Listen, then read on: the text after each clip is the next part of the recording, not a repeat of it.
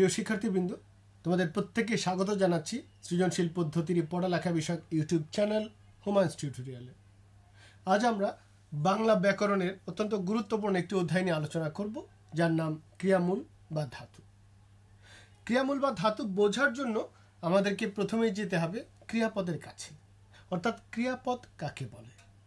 তোমরা নিশ্চয়ই জানো যে বাংলা ভাষায় এমন কতগুলো পদ আছে যে পদগুলোর দ্বারা কোনো ধরনের কাজ করা বোঝায়। খাওয়া দাওয়া, হাঁটা চলা, পড়া লেখা, যে কোনো কাজ বোঝায় যে পদ দ্বারা, সেই পদটাকেই বলে ক্রিয়াপদ। ইংরেজিতে তোমরা যাকে বলো ভার্ব। আর এই ক্রিয়াপদগুলোকে ভাঙলে বা বিশ্লেষণ করলে সবসময় আমরা দুটো অংশ পাই। এক, ক্রিয়ামূল বা ধাতু। দুই, ক্রিয়া বিভক্তি। এখন এটার একটা উদাহরণ দিয়ে আমরা ব্যাপারটা স্পষ্ট করছি। দেখো, শাওন বল খেলে। এই বাক্যের ক্রিয়াপদ হচ্ছে খেলে। এই খেলেকে যদি আমরা ভাঙি বা বিশ্লেষণ করি, দুটো অংশ পাই, খেল আর হচ্ছে এ। এই খেলটাই হলো আমার ক্রিয়ামূল বা ধাতু, আর এ হচ্ছে ক্রিয়া বিভক্তি। তাহলে বন্ধুরা, তোমাদেরকে যদি এখন প্রশ্ন করা হয় যে ক্রিয়ামূল বা ধাতু কাকে বলে, তোমরা নিশ্চয়ই চমৎকার করে বলতে পারবে যে বাংলা ভাষায় যে ক্রিয়াপদগুলো আছে সেগুলোকে ভাঙলে বা বিশ্লেষণ করলে যে মূল অংশ পাই তারই নাম ক্রিয়ামূল বা ধাতু। আমরা আরেকটি উদাহরণ দিচ্ছি। সীমা বই পড়ছে। এই বাক্যের ক্রিয়া কি? পড়ছে। এটাকে যখন আমরা ভাঙবো পাবো পড় যোগ ছে। তাহলে এই পড় হলো ক্রিয়ামূল বা ধাতু, আর ছে হচ্ছে ক্রিয়া বিভক্তি। বন্ধুরা, এই ব্যাপারটিকে কিন্তু একটু অন্যভাবেও বলা যায়। কিরকম? যে ক্রিয়াপদ থেকে যদি ক্রিয়া বিভক্তিটা আমরা বাদ দিয়ে দিই, তাহলে অবশিষ্ট যা থাকে সেটাই ক্রিয়ামূল বা ধাতু। যেমন দেখো, আগের বাক্যে ছিল সীমা বই পড়ছে, বাক্যের ক্রিয়াপদ হলো পড়ছে। এই পড়ছে থেকে যদি আমরা ছে ক্রিয়া বিভক্তি বাদ দেই, তাহলে অবশিষ্ট কি থাকছে? পড়। তাহলে এই পড় একটি ক্রিয়ামূল বা ধাতু। তাহলে বন্ধুরা, খুব সহজ ব্যাপারটি।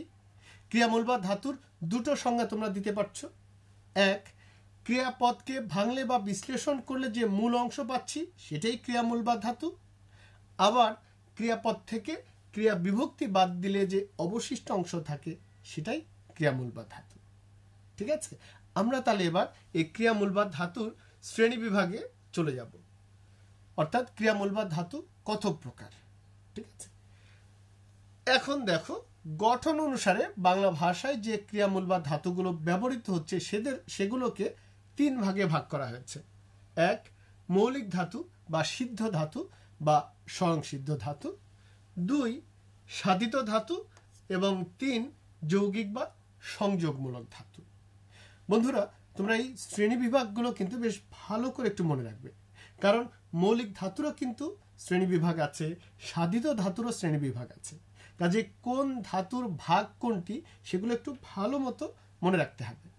এবার আমরা চলে যাব এই তিন প্রকার ধাতুর সংজ্ঞা এবং তাদের উদাহরণে এবং বিস্তারিত আলোচনায়।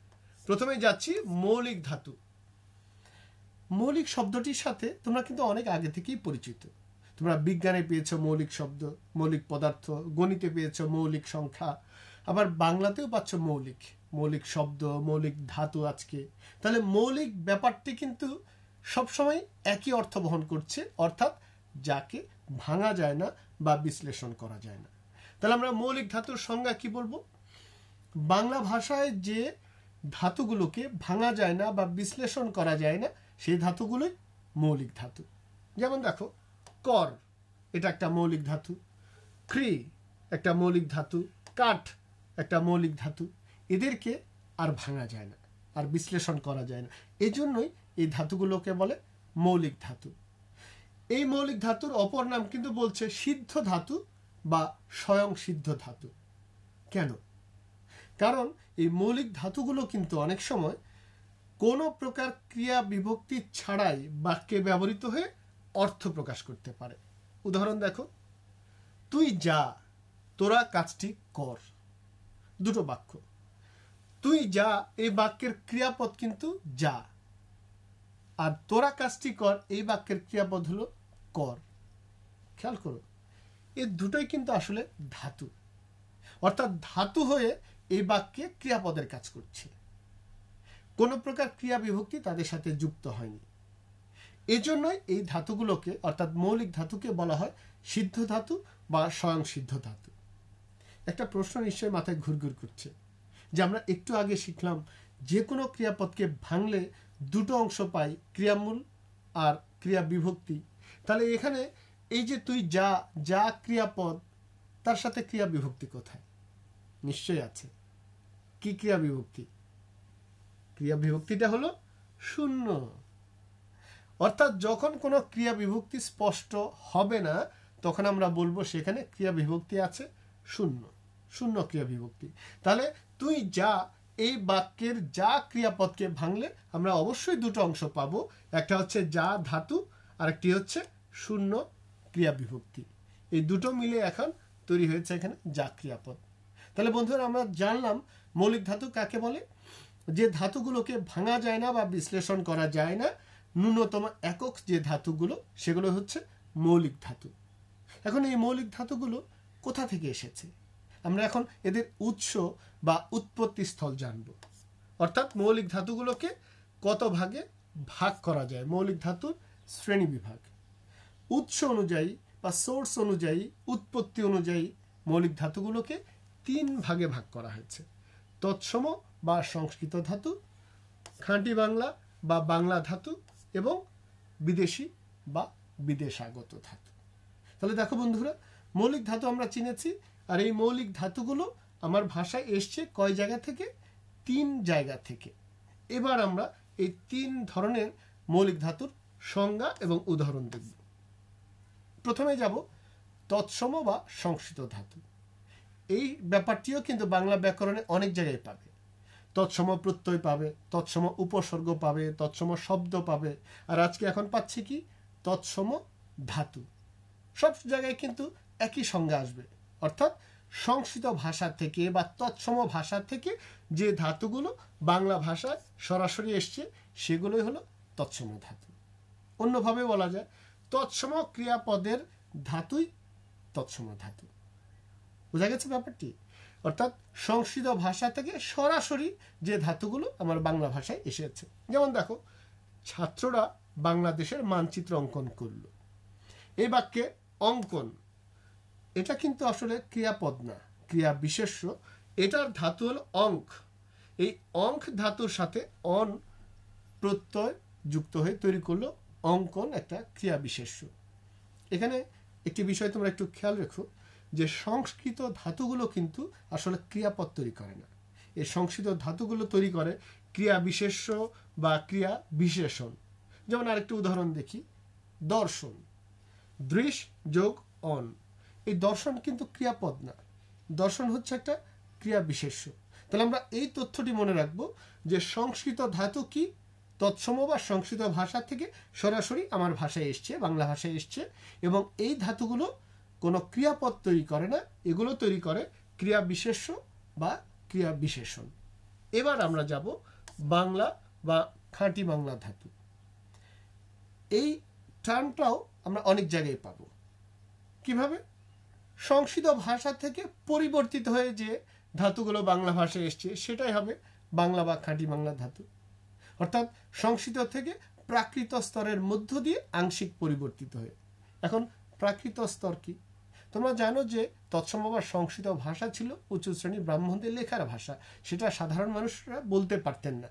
তখন তারা সেটাকে সাধারণ মানুষরা বিকৃত করে সেই ভাষার অনেক শব্দকে বিকৃত করেন। ওই যে সাধারণ মানুষের মুখের ভাষা যে স্তরটা, সেটাই হলো প্রাকৃত স্তর। তো এখন আমরা বলছি যে খাঁটি বাংলা বা বাংলা ধাতু কি? সংস্কৃত ভাষা থেকে আংশিক পরিবর্তিত হয়ে যে ধাতুগুলো এসছে। উদাহরণ দেখো, ছাত্রীরা বাংলাদেশের মানচিত্র আঁকছে।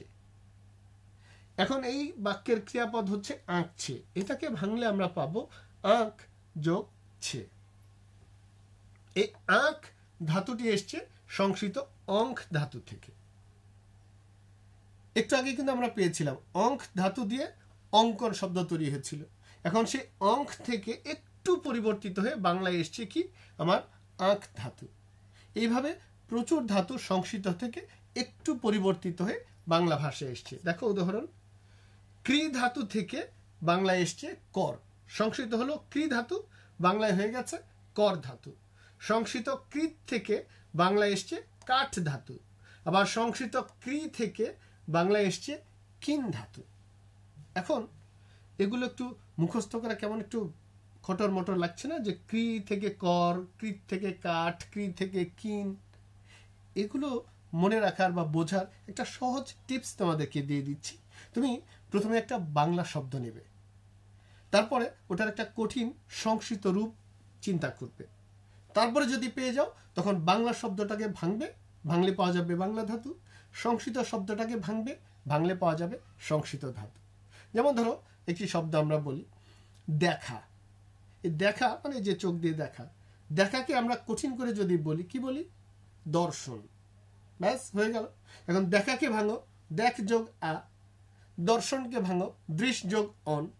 তাহলে এই যে দেখ ধাতু এলো সংস্কৃত দৃশ ধাতু থেকে। আবার ধরো কেনাকাটা, এটাকে একটু কঠিন করে বললে আমরা কি বলি? ক্রয়, ক্রয় করা। তাহলে এই যে কেনাকে ভাঙলে আমরা পাবো কিন যোগ আ, কেনা। আর কঠিন করে যদি বললাম যেটা ক্রয়, ক্রয়কে ভাঙলে পাবো ক্রি যোগ জ।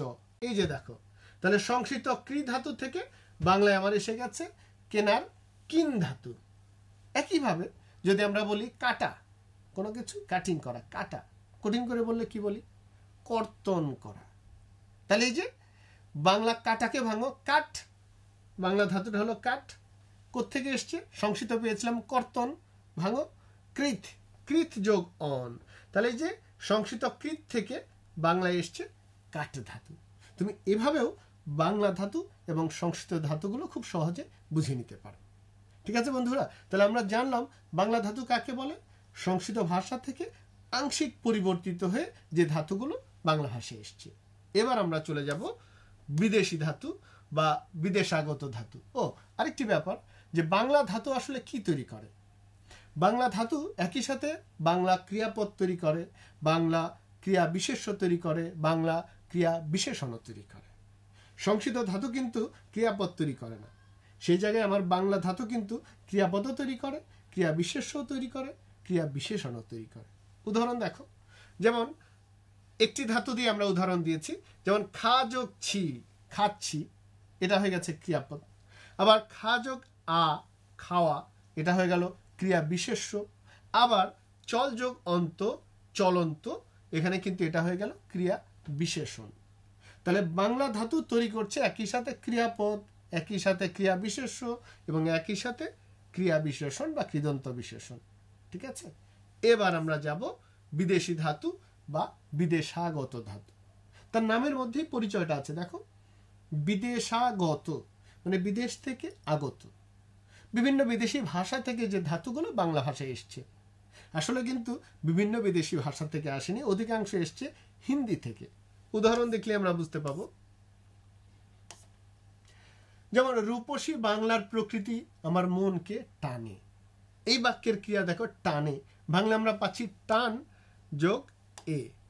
এই যে টান ধাতুটা বিদেশি ধাতু, এর সাথে এ ক্রিয়া বিভক্তি যুক্ত হয়ে একটা ক্রিয়াপদ হয়েছে টানে। এরকম আরো কিছু উদাহরণ আছে। ফির পুনরায় অর্থে, যেমন ফিরে চল মাটির টানে। আমরা হিন্দিতে কিন্তু এটা খুব বেশি শুনি, অনেকগুলো মুভিও আছে হিন্দিতে, তোমরা জানো, দেখেছো কেউ কেউ হয়তো। ফির মিলেঙ্গে, ফির ভি দিল হি হিন্দুস্তানি, ফির তেরি কাহানি ইয়াদ আয়ে, ফির হেরা ফেরি, আরো অনেকগুলো আছে ফির দিয়ে, অর্থাৎ পুনরায়। এবার দেখবো আরেকটা বিগাড়, নষ্ট হওয়া। এটাও কিন্তু হিন্দিতে প্রায় প্রায় আমরা শুনি, তেরা দিমাগ বিগাড় গয়া, মেরা ইঞ্জিন বে বিগাড় গয়া। এখানে আমরা সেটা দিয়ে দিচ্ছি নষ্ট হওয়া অর্থে, যে তোমার বিগড়ানো ছেলেকে ভালো করার সাধ্য আমার নেই। ঠিক আছে, এই যে ফির, বিগাড়, এগুলো হিন্দি ধাতু।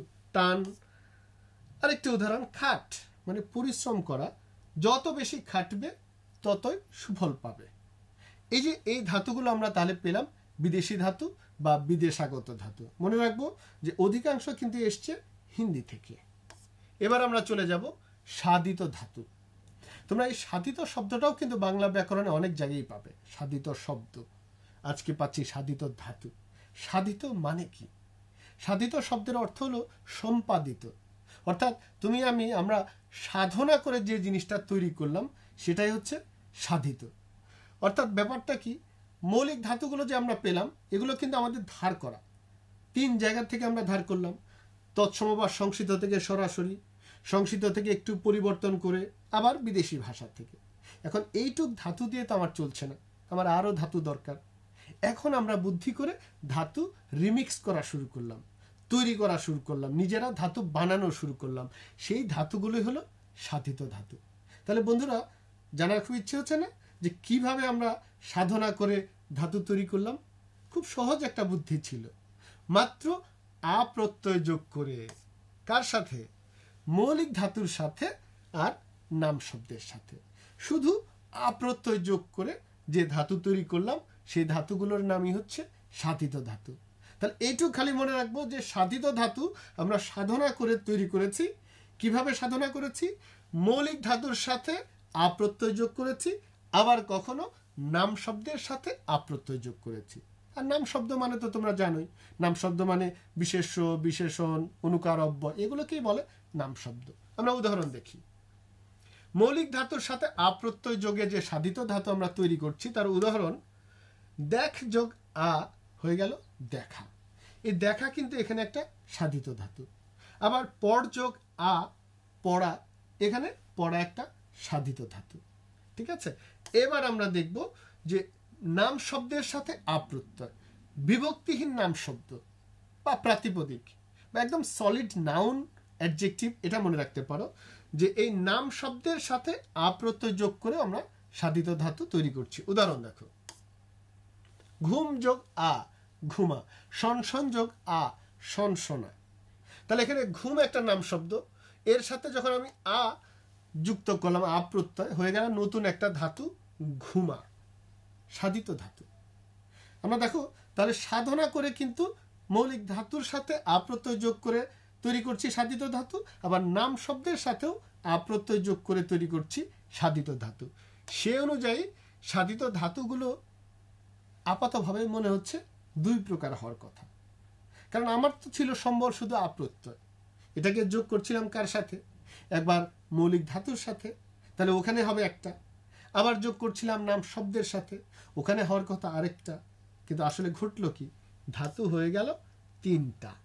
অর্থাৎ সাধিত ধাতু 3 প্রকার, নাম সাধিত ধাতু বা নাম ধাতু, কর্মবাচ্যের ধাতু, আরেকটা হলো প্রযোজক বা নিজন্ত ধাতু। তাহলে একটু খটকা কিন্তু থেকেই যাচ্ছে যে আমি আ প্রত্যয় যোগ করেছিলাম দুজনের সাথে, মৌলিক ধাতুর সাথে আর নাম শব্দের সাথে। সে অনুযায়ী মোটামুটি 2টো সাধিত ধাতু পাওয়ার কথা, পেয়ে গেছে কিন্তু 3টা। তাহলে এবার আমরা দেখব কিভাবে আরেকটা ধাতু এলো, আর বিশেষ করে এই 3 ধরনের ধাতুরই এখন বিস্তারিত আলোচনায় আমরা যাব। প্রথমে যাব নাম সাধিত ধাতু বা নাম ধাতু। এই নামের মধ্যে কিন্তু পরিচয়টা আছে। যেহেতু আমরা জানি সাধিত ধাতু তৈরি হয় আ প্রত্যয় যোগ করে, তাহলে নাম শব্দের সাথে যদি আ প্রত্যয় যোগ করি যে ধাতু তৈরি হবে তারই নাম নাম সাধিত ধাতু। খুবই সহজ ব্যাপারটা, যে নাম শব্দের সাথে আ প্রত্যয় যোগ করলেই আমরা পাবো নাম সাধিত ধাতু। যেমন উদাহরণ দেখো, শিশুটি ঘুমাচ্ছে, এই যে ক্রিয়াপদ হলো ঘুমাচ্ছে, এটাকে ভাঙলে আমরা পাবো ঘুম যোগ আ, আর ক্রিয়া বিভক্তির ছে। আমরা তো জানি যে কোনো ক্রিয়াপদকে ভাঙলে 2টা অংশ, ধাতু, এই যে এইটুক হচ্ছে আমার ধাতু, ঘুম যোগ আ ঘুমা সাধিত ধাতু, আর ছে ক্রিয়া বিভক্তি। তাহলে বন্ধুরা আমরা পেলাম নাম সাধিত ধাতু মানে নাম শব্দের সাথে আ প্রত্যয় যোগ করে। আরেকটা উদাহরণ দেখি, ধমক যোগ আ ধমকা। ধমক একটা নাম শব্দ, তার সাথে আ প্রত্যয় যোগ করে নাম সাধিত ধাতু হলো ধমকা। আবার বেত একটা নাউন, একটা নাম শব্দ, তার সাথেও আ প্রত্যয় যোগ করে হলো আরেকটা সাধিত ধাতু বেতা। তাহলে আমরা কিন্তু এভাবে নাম শব্দের সাথে আ প্রত্যয় যোগ করে ধাতু তৈরি করছি, এবং সেগুলোর নাম কি? নাম ধাতু বা নাম সাধিত ধাতু। চলে যাচ্ছি পরেরটি, কর্মবাচ্যের ধাতু। তাহলে নাম শব্দের সাথে আ যোগ করে ফেললাম, বাকি ছিল কি? মৌলিক ধাতুর সাথে আ প্রত্যয় যোগ করা। তাহলে এই মৌলিক ধাতুর সাথে আ প্রত্যয় যোগ করে যে ধাতুগুলো আমরা পাবো সেটারই নাম হচ্ছে কর্মবাচ্যের ধাতু। দেখো এই যে দেখ মৌলিক ধাতু, তার সাথে আমি যোগ করলাম আ প্রত্যয়, হয়ে গেল দেখা, এটা একটা সাধিত ধাতু। আবার শুন একটা মৌলিক ধাতু, তার সাথে আ প্রত্যয় যোগ করে তৈরি করলাম সোনা। এটা একটা সাধিত ধাতু। কি সাধিত? কর্মবাচ্যের ধাতু। এবার আমরা যাচ্ছি আমাদের সেই তৃতীয় ধাতু, যে প্রযোজক বা নিযন্ত ধাতু। এই ধাতুটা কিভাবে তৈরি হলো? আমরা তো আগের দুটো ধাতু জানলামই। নাম শব্দের সাথে আ প্রত্যয় তো নাম ধাতু, মৌলিক ধাতুর সাথে আ প্রত্যয় তো কর্মবাচ্যের ধাতু। আর এই প্রযোজক ধাতু তাহলে কার সাথে? এটাও আমার মৌলিক ধাতুর সাথেই আ প্রত্যয়, তবে একটু ভিন্ন অর্থে, অন্য অর্থে। এই জায়গায় আ প্রত্যয়টা প্রযোজনা বোঝাবে, অর্থাৎ একজন আরেকজনকে দিয়ে কাজ করা বোঝাবে। যদি কোনো বাক্যে আমরা এরকম দেখি যে একজন কাজ করছে, আরেকজন তাকে দিয়ে কাজ করাচ্ছেন, তখন সেটা হবে প্রযোজক ধাতু। যেমন দেখো, রাখাল গরুকে ঘাস খাওয়াচ্ছে। ক্রিয়াপদটা হলো খাওয়াচ্ছে। এখানে খাচ্ছে কে? খাচ্ছে গরু, খাওয়াচ্ছেন রাখাল। তাহলে রাখালের প্রযোজনায় গরু ঘাসটি খাচ্ছে। এই জন্য এই খাওয়াচ্ছের ধাতুটা হলো প্রযোজক ধাতু। তোমরা এই ব্যাপারটা কিন্তু ক্রিয়াপদেও পাবে, আরো কয়েক জায়গায় প্রযোজক শব্দটা, এটা একটু ভালো মতো বুঝে নাও যে প্রযোজনা বা প্রযোজক ব্যাপারটা কি। আমরা সিনেমায়, নাটকে, নিউজে অনেক জায়গায় দেখি যে প্রযোজক অমুক, প্রযোজক তমুক। আসলে প্রযোজক ব্যাপারটা কি? যিনি কোনো বিষয় প্রযোজনা করেন, অর্থাৎ অন্যজনকে কাজ করতে সহায়তা করেন, কাজটি করে দেয় আরেকজন। আর যিনি কাজটি করে দেন তাকেই বলি আমরা ডিরেক্টর বা পরিচালক। এখানে যেমন গরু হচ্ছে আমাদের ডিরেক্টর, গরু ঘাস খাচ্ছে, খাওয়াচ্ছেন কে? রাখাল। তাহলে রাখালের প্রযোজনায় গরু ঘাস খাচ্ছে। এই রকম ব্যাপার যেই জায়গাতেই দেখব যে একজন কাজ করছেন, তাকে আরেকজন করতে সাহায্য করছেন, তখনই হবে প্রযোজনা। আমরা আরেকটা উদাহরণ দেখি। মা ছেলেকে চাঁদ দেখায়। দেখো, দেখার কাজটি করছে ছেলে আর দেখাচ্ছেন মা। তাহলে এই ক্রিয়াকে ভাঙলে আমরা পাচ্ছি দেখ মৌলিক ধাতু, সূত্রের আছে আ, হয়ে গেল কর্মবাচ্যের ধাতু দেখা, আর হচ্ছে অন্তস্থ অ। তাহলে বন্ধুরা, কর্মবাচ্যের ধাতু আর প্রযোজক ধাতুর মধ্যে পার্থক্যটা কি স্পষ্ট? একই স্ট্রাকচার, অর্থাৎ মৌলিক ধাতুর সাথেই আ প্রত্যয় যুক্ত হয়ে কর্মবাচ্যের ধাতু হবে, মৌলিক ধাতুর সাথেই আ প্রত্যয় যুক্ত হয়ে প্রযোজক ধাতু হবে। তাহলে ডিফারেন্সটা কোথায়? ডিফারেন্সটা হলো যখনই আমি বুঝবো একজন আরেকজনকে দিয়ে কাজ করাচ্ছে, তখন সেটা হয়ে যাবে প্রযোজক ধাতু। ঠিক আছে, আমরা আরেকটা উদাহরণ দেখাই। শিক্ষক ছাত্রদের পড়াচ্ছেন। এই যে ক্রিয়াটা হচ্ছে পড়াচ্ছেন, ভাঙলে আমরা পাবো পর মৌলিক ধাতু, সূত্রের আছে আ, আ প্রত্যয়, ক্রিয়া বিভক্তি ছেন, পড়াচ্ছেন। এই জায়গায় দেখো তো প্রযোজনা হয়েছে কিনা? নিশ্চয় হয়েছে, কারণ পড়ছে ছাত্ররা, পড়াচ্ছেন শিক্ষক। তাহলে শিক্ষকের প্রযোজনায় ছাত্ররা পড়ছে, একজন পড়ছে আরেকজন পড়াচ্ছেন, তাহলে এখানে প্রযোজনা হয়েছে। আরেকটি উদাহরণ, শিক্ষক ছাত্রকে বেতাচ্ছেন। মোটেও ভালো কাজ না, বেতানো উচিত না। তাহলে শিক্ষক ছাত্রকে বেতাচ্ছেন, এই বাক্যে ক্রিয়াপদটা হলো বেতাচ্ছেন। এখানে কি প্রযোজনা হয়েছে কিনা বলো তো? একটু ভেবে বলো, এখানে কি প্রযোজনা হচ্ছে? এখানে কিন্তু প্রযোজনা হচ্ছে না, কারণ এখানে শিক্ষক নিজেই সরাসরি কাজ করছেন। এখানে ছাত্রের কোনো ভূমিকা নাই, বেতানোর কাজে ছাত্রের কোনো ভূমিকা নাই, শিক্ষক নিজেই বেতাচ্ছেন। আগের বাক্যে দেখো, শিক্ষক ছাত্রদের পড়াচ্ছেন, পড়ছে ছাত্র, পড়াচ্ছেন শিক্ষক। এখানে কিন্তু বেতছে ছাত্র, বেতাচ্ছেন শিক্ষক, এমন না ব্যাপারটা। তাহলে আমরা এটা বুঝলাম যে এখানে প্রযোজনা হয়নি। তাহলে ঠিক যেই জায়গাতে আমরা দেখব একজন কাজ করছে, আরেকজন তাকে দিয়ে কাজ করাচ্ছেন, সেখানেই হবে তাহলে প্রযোজনা। ঠিক আছে বন্ধুরা, এবার আমরা যাচ্ছি আমাদের সর্বশেষ ধাতু, যৌগিক বা সংযোগমূলক ধাতু। সবচেয়ে বড় ধাতু এটা, একটা পুরো বাক্যই হয়ে যায় একটা ধাতু দিয়ে। যেমন দেখো, নাম শব্দ অর্থাৎ বিশেষ্য বিশেষণ অনুকারব্যয় এর সাথে যদি কর, দে, পা, খা, ছাড়, হ, কাঠ, ধর এই মৌলিক ধাতুগুলোর কোনো একটা যুক্ত হয়, তাহলে যে বড় ধাতুটা তৈরি হবে ওটারই নাম যৌগিক ধাতু। আরেকবার একটু খেয়াল করো, শুরুতে থাকবে কি? নাম শব্দ। নাম শব্দ মানে আমরা জানি বিশেষ্য বিশেষণ বা অনুকারব্যয়। তারপরে কে থাকবে? এই নির্দিষ্ট কয়েকটি মৌলিক ধাতুর যে কোনো একটা। এই যে কর, দে, পা, খা, ছাড়, হ, কাঠ, ধর, এইটুক কিন্তু তোমাকে মুখস্থ করে ফেলতে হবে যে কর, দে, পা, খা, ছাড়, হ, কাঠ, ধর এরা যদি নাম শব্দের পরে বা বিশেষ্য বিশেষণ অনুকার অব্যয়ের পরে যুক্ত হয়, তাহলে মিলে যে ধাতুটা হবে সেটাই একটা যৌগিক ধাতু। যেমন দেখো, টাকা দে, এটা কিন্তু একটা বাক্যই হয়ে গেছে, অথচ এই টাকা দে পুরোটা এটা একটা যৌগিক ধাতু, কারণ টাকা নাম শব্দ, তার সাথে আমার সূত্রের আছে এখানে দে, এই দুটো মিলে হয়ে গেছে একটা যৌগিক ধাতু টাকাতে।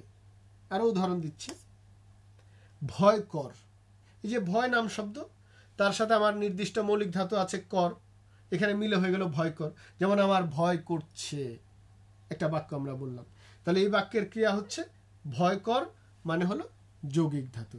তাহলে আমরা বুঝলাম ব্যাপারটা বন্ধু, যে নাম শব্দের পরে যদি নির্দিষ্ট কয়েকটা মৌলিক ধাতু এদের কেউ যুক্ত থাকে, তখন যে ধাতু তৈরি হবে সেটাই হচ্ছে যৌগিক বা সংযোগমূলক ধাতু। আমরা এবার এই পাঠ শেষে তাহলে কি কি জানলাম একদম খুব সংক্ষেপে জেনে রাখি। যে ক্রিয়ামূল বা ধাতু কি জিনিস আমরা জেনেছি, যে ক্রিয়াপদকে ভাঙলে যে মূল অংশ পাই সেটাই হচ্ছে ক্রিয়ামূল বা ধাতু। আর ক্রিয়ামূল বা ধাতু কত প্রকার? 3 প্রকার, মৌলিক, সাধিত এবং যৌগিক। মৌলিক ধাতু কত প্রকার? মৌলিক ধাতু 3 প্রকার। কি কি? তৎসম, বাংলা এবং বিদেশি। আর সাধিত ধাতু কত প্রকার? এটাও 3 প্রকার। কি কি? নাম ধাতু, কর্মবাচ্যের ধাতু, প্রযোজক ধাতু। আজকে তাহলে এ পর্যন্তই, দেখা হবে পরবর্তী ক্লাসে অন্য কোনো অধ্যায় নিয়ে। ততক্ষণ পর্যন্ত সবাই ভালো থাকো, সুস্থ থাকো, ধন্যবাদ।